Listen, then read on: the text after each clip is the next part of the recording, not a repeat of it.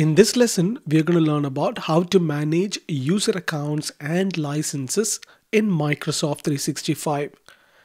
As an enterprise administrator of your organization's Microsoft 365 environment, you are responsible for creating and managing user accounts for your users.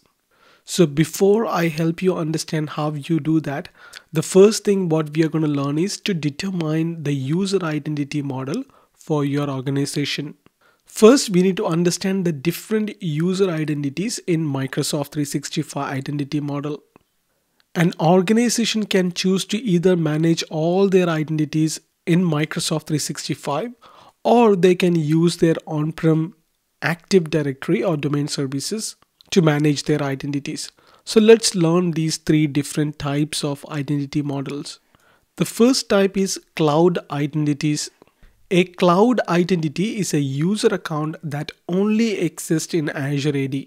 So if I go back to my Microsoft 365 Admin Center, you can see different types of identities here.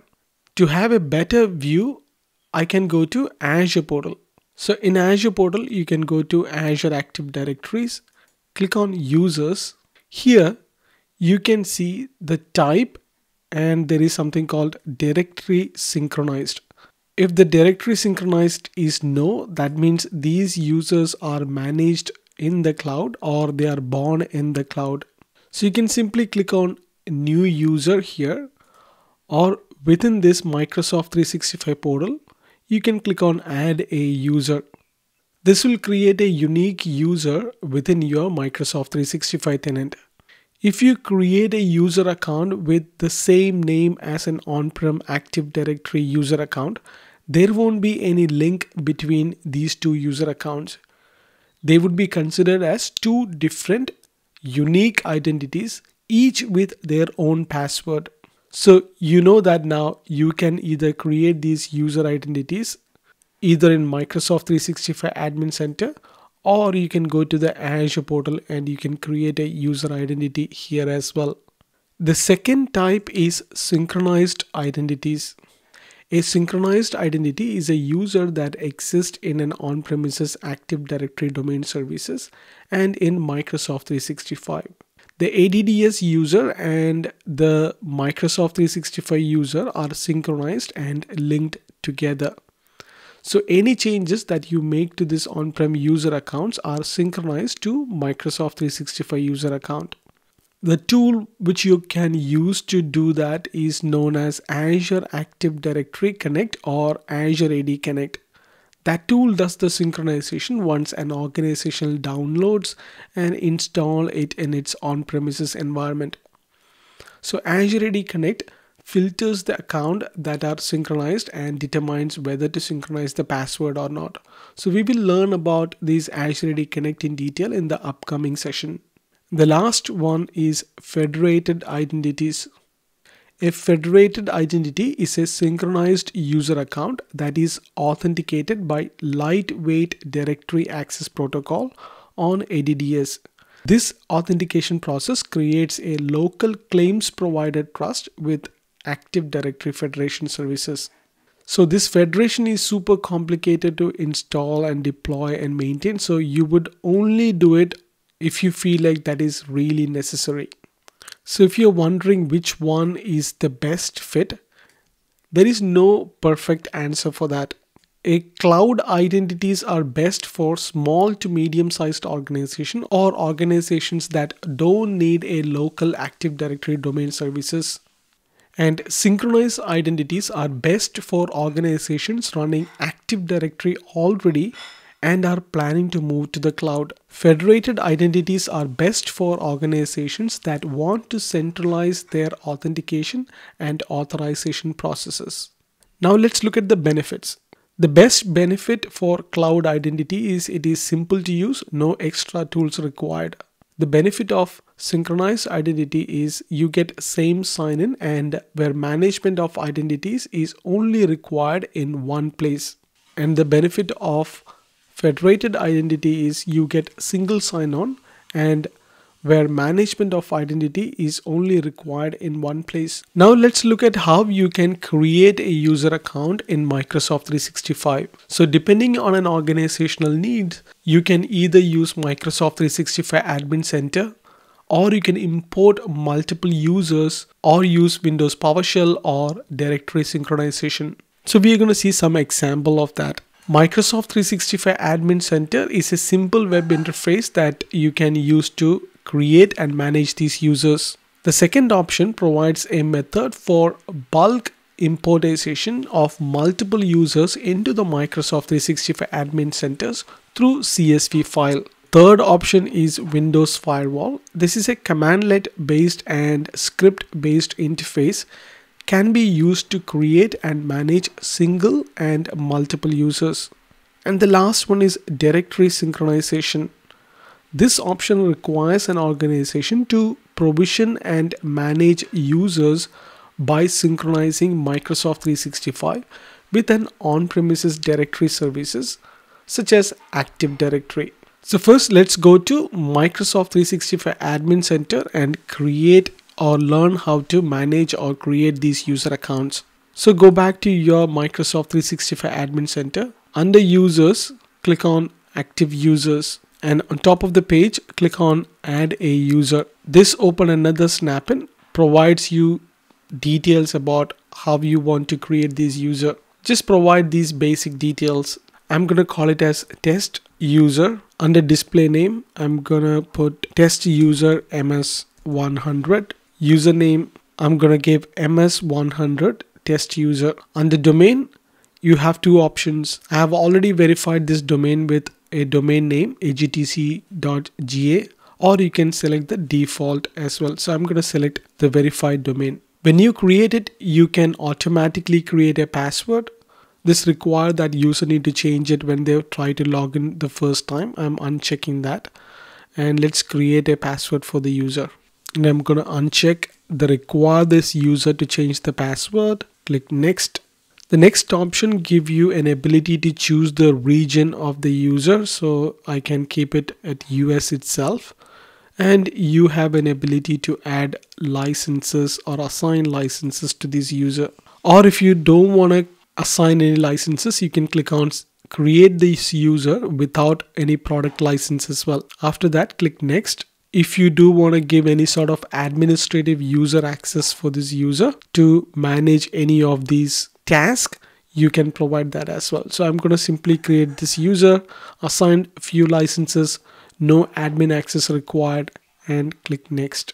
Oh, before that, you have an ability to add more profile information like which department or what's the job title, location, street address, and all other details for this user. So click next and click on finish adding and click close. So that's how you create a user account using Microsoft 365 Admin Center. So if I go and search for this user MS-100, you would be able to see that user, and you can click on licenses and apps to see the assigned licenses. Next, let me quickly show you how you can create user with import a multiple user option. So let's go back to the home page, click on users, go to active users. This time, instead of add user, click on add multiple users. So here you would be able to provide multiple users detail all at once and hit next, or you can click on I like to upload a CSV with user information. That gets you download either a blank CSV file with just the header or with an example user information. I downloaded that now. So let's quickly open that file and see how it looks like. A sample file looks like this. So when you provide these details, you have to provide the details of username, first name, last name, display name, job title, and most of these fields are optional, but you definitely have to fill in details like first name, last name, and the country and the region. And after filling those details, you can simply click on upload the CSV file and upload it. So all of the user details you populated within that CSV file will be able to upload it immediately. The next option is to create the user with Windows PowerShell. So you can use the PowerShell utility, or you can use this Cloud Shell. So let's cancel this. On your home page, right hand top bar, you can see this icon. This is called Cloud Shell. So to use that, you need to create a storage account. Because I have an Azure subscription, I am gonna use it. So click on create a storage account. In your case, you can simply use the PowerShell, which comes by default in your Windows devices, or you can download it and you can use that. So this gives you an ability to run the PowerShell within the browser itself. So if you don't have access to the installed version of PowerShell on your local machine, you can always use these PowerShell modules, Cloud Shell, to connect to your environment and run the command. The next step is to manage user account settings in Microsoft 365. So to do that, again, we are going to the Microsoft 365 Admin Center. So go back to the user tab, click on active users and select a particular user. Here you would be able to modify account details if you want. You can see details like when is this user signed in last. If you want to assign extra roles for this user, click on manage roles. This gives you an ability to add different admin roles for this user. As an administrator, you would be able to reset the password for the user. If it is blocked also, you can unblock it.